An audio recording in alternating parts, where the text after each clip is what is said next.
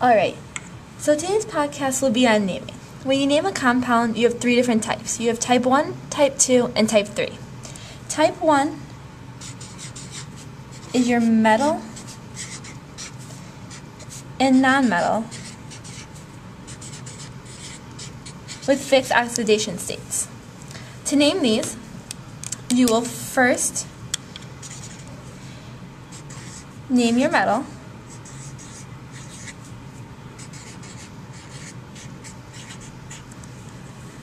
As in down here, your metal is potassium. So you just first start by saying potassium.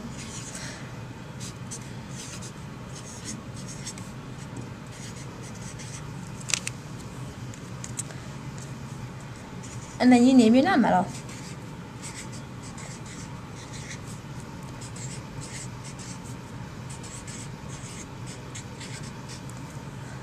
While adding IDE.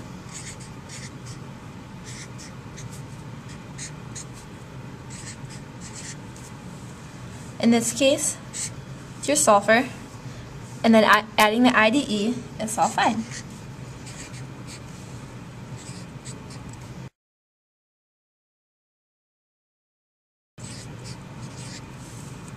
And there you go, it's your type 1s.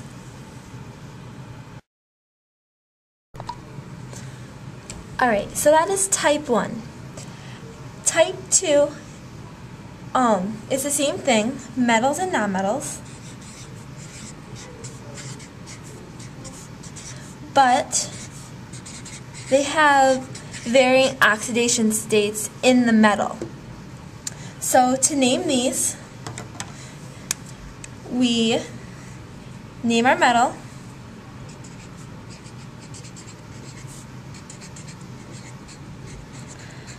but then we have to determine the oxidation state of that metal.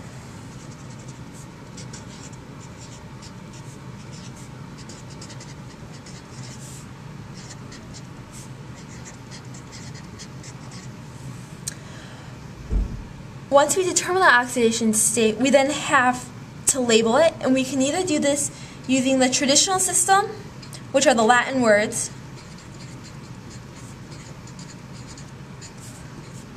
or we can put in Roman numerals between the metal and naming the nonmetal. So it's either traditional or stock.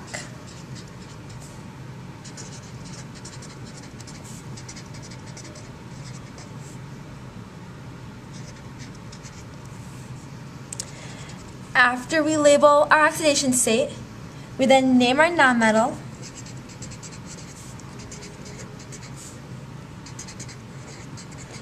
and, like before, add our IDE ending.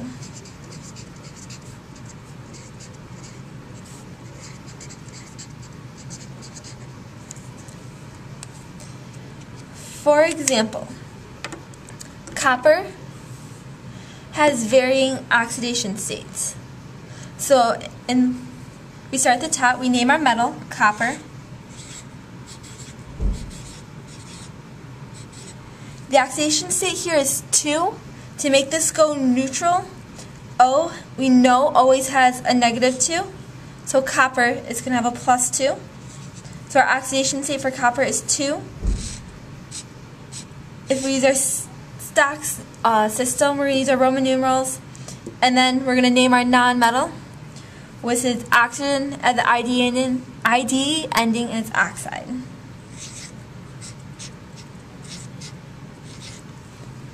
Over here, we have our metal and our nonmetal, and tin has varying oxidation states, so we know to use type 2. But for example purposes, if we would use the traditional system, we'll use our Latin words, and we'll add the IC ending, the IC ending, if it has a higher oxidation state, and an US, OUS, for a lower oxidation state. So Stantec here, let's see, O is going to have a -2, which is going to give this overall of a -8. So to make this even out, this has to be +8, divided by 2 will be +4. which is a higher oxidation state. So we're going to have STAN, ic, and then oxide. We label nonmetal and add the IDE ending.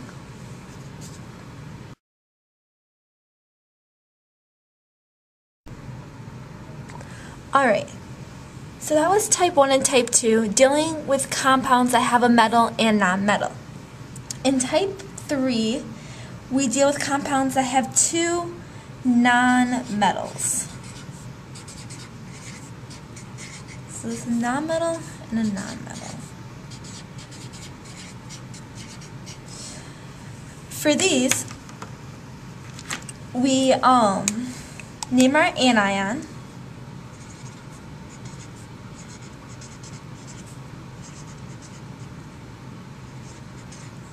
But after we name our anion, we must determine the number of atoms.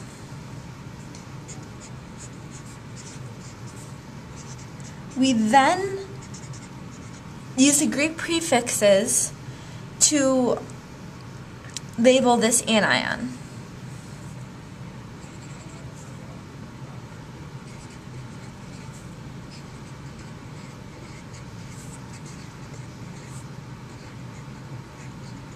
Those Greek prefixes are your mono, di, tri, tetra, blah, blah, blah, blah, blah. After that, of course, you're going to name your cation.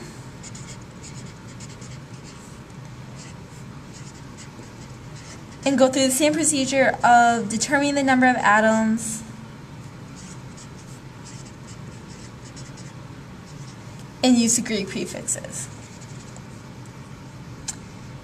I'm going to put Greek prefix. And of course, like always, we add our IDE ending to your cation.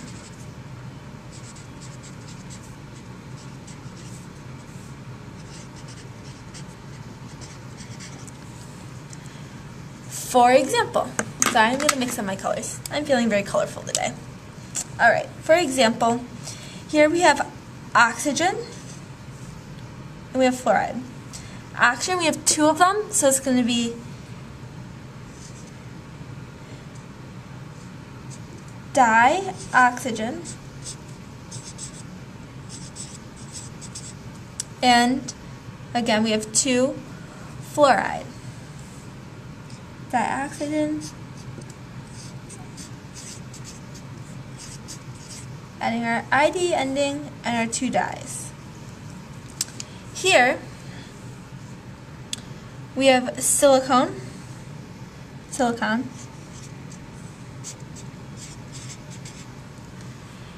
and two oxygen, so it's going to be dioxide.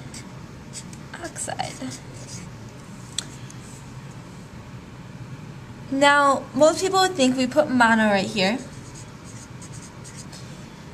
but there is the one exception, of course, to every rule. And in this case, is if mono ever comes first, you don't say it. We just imply, by just saying silicon, that there's one. So not to be confusing, any other time you name your prefix, then your anion, prefix it, then your cation. When there's only one anion, you don't have to use the prefix. Alright, now try these.